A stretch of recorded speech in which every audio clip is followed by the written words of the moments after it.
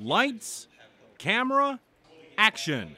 The scene leading into tonight's first Democratic debate has felt more like a heavyweight prize fight, with two big names dominating the conversations. I think that Hillary Clinton and Bernie Sanders are going to be jockeying to show the differences between themselves and using their wit and political savvy to really try and make the best impression they can. Following a presidential campaign may be the ultimate political sport in our country.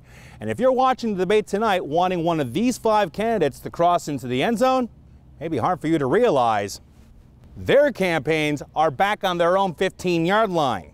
Politics, like sports, is all about field position and momentum. And so what you're doing is you're trying to establish field position tonight as well as get the momentum to get going, so after 13 months you are the person elected president of the United States. With so much time before votes are cast, could tonight's debate see one of the other contenders emerge as a Democratic favorite?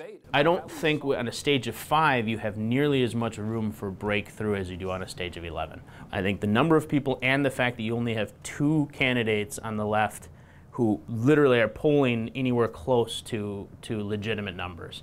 But if you're looking for one more insider tip, you may just have to see where the debate is being held. It's at the Wynn Casino, and you want to win in November. In Eau Claire, Jesse Horn, WEAU 13 News.